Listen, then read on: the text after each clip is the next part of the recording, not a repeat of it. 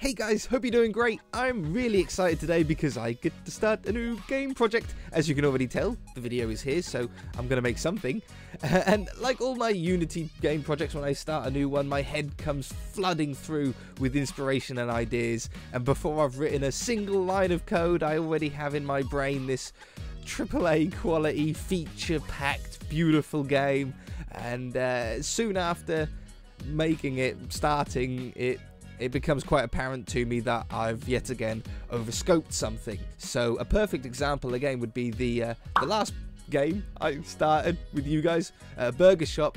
We got one episode in, I got stuck, and I realised how much I had to do in that game to get it just basically functional. And I don't want something that takes that long to get started before we can start making it fun.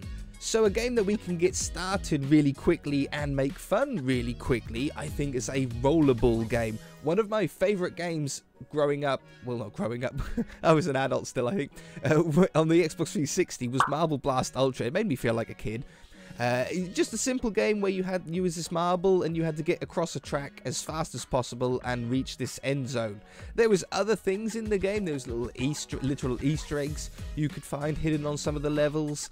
There was time challenges you could complete and different challenges, but the main objective of the game was to reach the finish as fast as possible. So I'm going to take that and put my own spin on it. I want to add some puzzle aspects into it, so slows the game down a little bit as you have to complete puzzles in certain areas, but I also want the game to be randomly generated. I don't want to make each level myself. I don't want to even know what the level's gonna be, because if I make the game and I make all the levels, the game's probably not going to be that fun for me to play. But if I make it randomly generate levels, I don't know what's coming, so I'm going to have just as much fun as you guys. So where do we start exactly? Well, first I think we need a name, at least a working title name, until you guys come up with a better one in the comment section. So I'm going to go with Dungeon Dash for now. After we've got a name, we need a core game loop. Basically, it's the simplest version of the game, what we need to work towards, in order to make it functional. So what is the core game loop for Dungeon Dash? Firstly, the player controls a ball with the goal to touch a treasure chest. A treasure chest? A treasure chest? Ooh, a treasure chest? A treasure chest? Treasure chest. Treasure chest. The player controls a ball with the goal to touch a treasure chest located at the end of a randomly generated dungeon.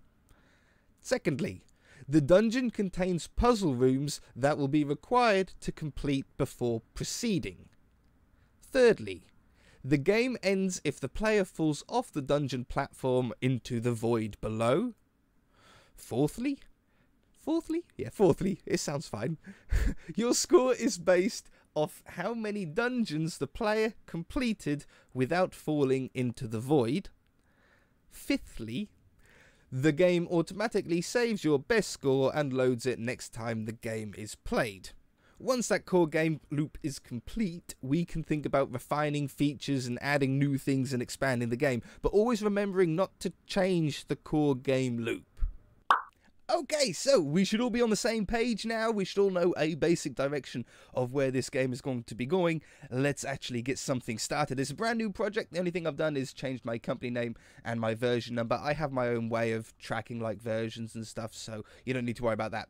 A fresh new scene. We have a camera and we have a light. They're the only two things. This is what the camera is seeing at the moment. Isn't it beautiful? Look at our game. Let's get a platform down. That's going to be the first thing we're going to need. We're going to use a plane here. Let's reset where it is, and let's make it a little bit bigger. Let's just make it like 2x2 for the moment.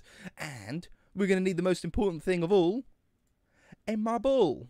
Let's put this in the middle here.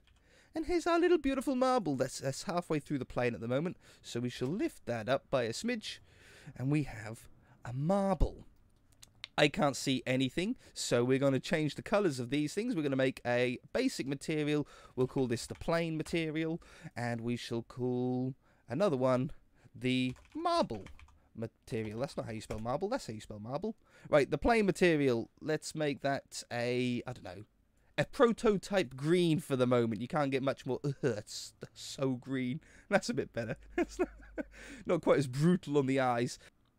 And we shall take the marbles one, and we shall do something clever with it. We're going to actually change the rendering mode to transparent, and we'll make a little transparent bull here. Can we do anything clear? I just want it to be a white bull. Ooh, shinier or non-shiny. I want it to be a little bit transparent. I think that's going to give Cell more of a marbly. Ooh, a bit more of a marbly effect. Ooh, what about like something like that for a material? That looks like a cool looking marble. We're not going to worry about optimization with shadows and all that kind of thing. We're going to cross those bridges when we get to it. But for the moment, there's a ball and a marble. We can see it in our scene right there. We need to get this to move now. How are we going to get this to move? With this. This is all we're going to need for the moment to get it moving. This will be expanded upon later on, but you guys can copy this down. It's like literally like 20 lines. We can drop that onto our marble sphere. We shall put the marble controller on there, and we're also going to need a rigid body for this as well. Let's set our speed to 10. I think will be a good number to start, and I already know there's going to be a problem with the drag being set to 0, but I'll show you anyway. If we hit play, as long as everything works, I can use my W, A, S and D keys to move around the marble. It looks a little bit jerky on the preview, but for me it's in a buttery smooth I don't know how many frames a second, 400 frames a second, buttery smooth. But when I moved about, in fact I'll show you again, if I move about here and I let go of the key, it's hard for me to really show, it just continues going, and then if I go left and let go of the keys, I'm not pressing anything on the keyboard and the ball is still going. That's because the ball has no drag. There's nothing to sort of naturally slow the ball down, and there's a couple of different ways that we can approach this problem. Our first way to solve it is we can give the ball some drag. If we give 0.5, and now when I play the game, if I move to the left and let go, the ball is slowing down. It didn't slow down enough not to fall off, but it did slow down. We can add more drag if we wanted to. We could put that maybe at something like 1. Hello phone, go bloop bloop bloop. Maybe 1 would be better. See, that slows down a little bit and go to the right, but I mean, yeah, and I can control it. You know, if I want to go right, I can just turn it right. If I want to come towards the camera, I can move away from the camera. It's controllable, but I think the next simple thing that we can just add is a physics material here. Physics material. We're going to call this marble, and I think that we might want one for the platform, but for the moment, we can just drop this guy onto our marble. Did he go on? I don't know if it went on like that. It did go on like that. How fantastic. So, we can make this a little bit bouncy as well. I think it's going to be a good idea. Let's set the bounciness to like 1.6. And then if we pick the ball up, I don't know, set it like that. We hit play. Well, it done a little bounce. It wasn't the greatest bounce. I tell you what, it's probably the drag on that didn't look great, did it? Let's set the drag back down to 0.2. Okay, we're getting somewhere. We need to make it so we die when we fall off the level. Let's put my camera in a bit of a better position as well. Let's turn it up and point it down. And maybe move it out. There we go. Okay, so we need the next part of our core game loop, which is when the ball falls off this platform, we want it to automatically reset. And I think the best way to do that is to create another plane. Don't worry, not all of the devlogs are going to be like this. Just this starting one. We're just doing a little bit together, a little bit more together. Let's say like -10, so we're going to set it below it. And we'll set this to be much bigger than the platform. Something like that. And I want a box collider instead of a mesh collider. And we shall make it a trigger, because we want, when the ball passes through this box collider trigger, we want it to reset the game. But I don't want to collide with it. I just want the ball to go through it and it resets something. So let's make a new script. Okay, so I've got my new script. I've called it void touch reset because that's what we're calling that area below the level is the void.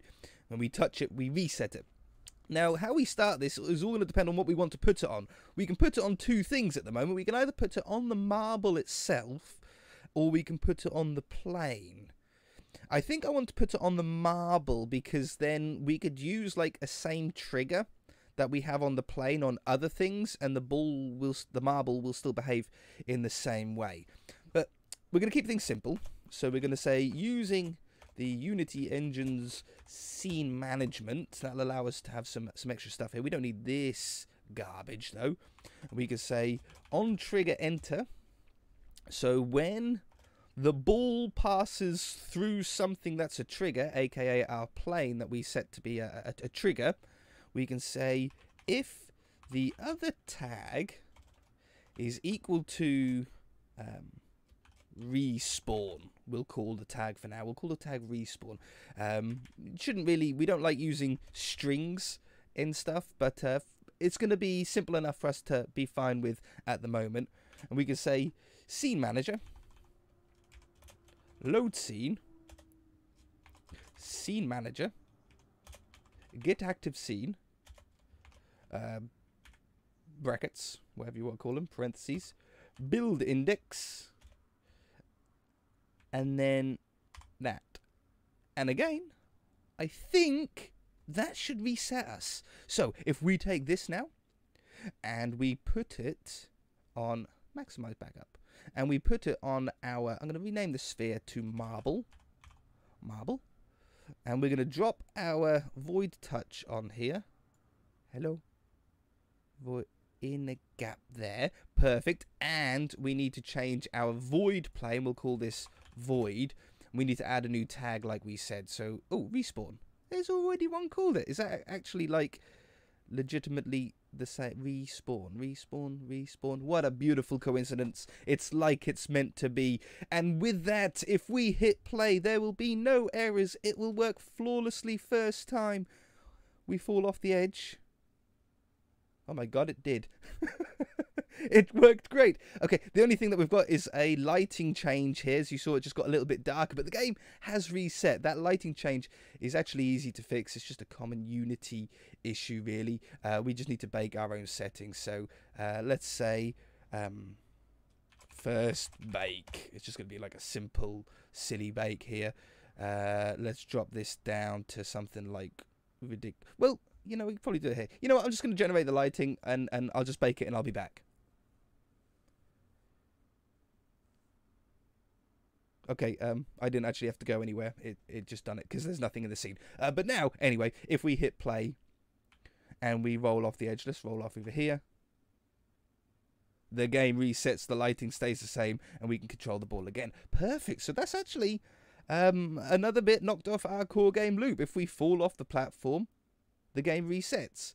I think we can just go onto this void here and disable the mesh renderer, so then it is like a void, so anything we have underneath it, if we want lava under there, if we want just blackness under there, it doesn't matter, and we can still control the height of this void and everything. We can do a lot with it still. Very flexible, very flexible. What's the next thing that we need to do then? Okay, well, I think the next step would be to make the other win condition, which is opening the treasure chest. I'm never going to get it wrong again. Treasure chest. Okay, and for the moment, we're going to keep it really simple still. It's just going to be a little cube. We'll put the cube in the bottom right-hand corner of our platform. Lift him up just a smidge. Something like right perfect. And then we can basically use the same script again. We're going to just create another script. Where is it? Here. You know what? Sure. I think we could basically take everything here and just copy this into here and change a couple of things. Oh yeah, we'll also need this. So we're going to want to change tag to player, because I think that's always a good thing to track on the player is the tag anyway. And it's just doing the same thing. It's just going to reset the same level for now. I'm going to keep it on trigger enter. I'm going to assume that's just going to work for now. If it doesn't, we'll just fix it. So now what we need to do is change our marble to have the tag of player, which I know there is already one of as well. And you know what? If everything is still going well today, if we touch this cube, it doesn't work. That's okay, you know. That's okay. Oh, I know why. I know why. Because we didn't set this to a trigger. So if we set that to a trigger, it'll now work. Look at this. Fixing things live. Boop. Hey, cool. So we can fall off the map and reset the level. We can move around the map and not fall off the level, or we can win the level by touching it and it resets. Sweet. Right, I've just spent a couple of minutes just rolling around the marble, getting a feel for it, understanding the controls a little bit, and I think I like the controller. It's a little bit loose, but we can certainly refine that. I think it's more of a slowing down after we let go of the button issue, really. But I've set up a few primitive objects here, a few primitive cubes, to see what happens at different inclines. Can we still go up them? And on both of these, I can still sort of go up and down them fine. I like how with this one, when I'm pushing up, I can feel a little bit of resistance. The ball isn't just going up there, and it comes down really fast. This one here's quite steep, and I can't actually, I'm still holding left, and I couldn't get up there. If I go back a little bit, and I go left, it gets up, but it rolls back down again. If I get a bit of a run up, though, I reckon we can still go over it. Superb. That's quite good. Then this very, very steep one, I definitely can't get up. I don't think even with the biggest run up using this one. Yeah. No, good. That's good. I didn't want it to climb up that like Spider-Man. And then this is like a basic wall. Okay, cool.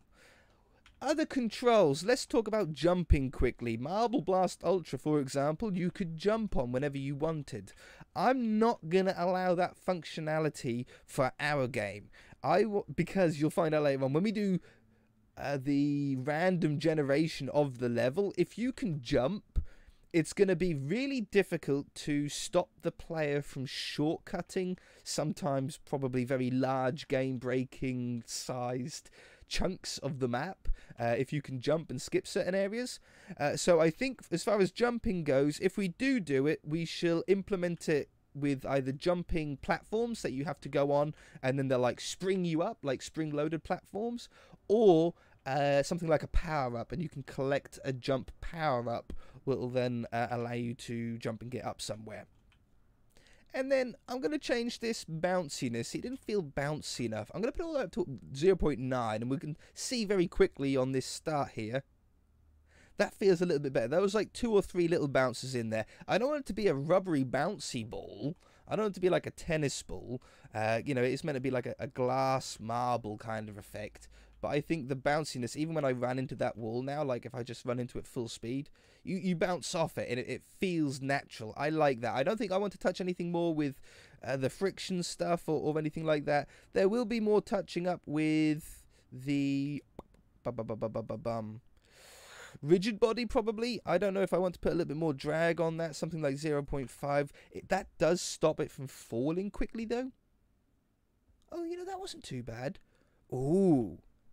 That's actually made it. The ball feels heavier now, and I like that. I like that.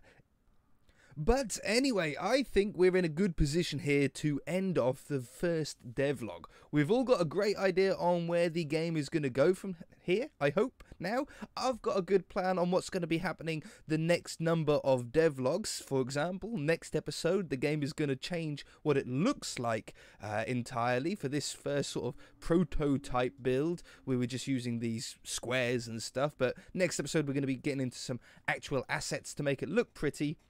And from there, the game's only going to hopefully get better. If you guys enjoyed the episode and you enjoyed the devlog, then hit that like button. I really do appreciate it. Hopefully for this first episode at least, you guys could build along if you wanted, and you could have exactly what I have now. The next few episodes, it will change, and you guys won't be able to follow along quite as easily because I'll be jumping to different bits and bobs as I go. You guys will see. But anyway, if you haven't already, feel free to subscribe. Thank you very much for watching, and we shall see you in devlog number 2. Bye!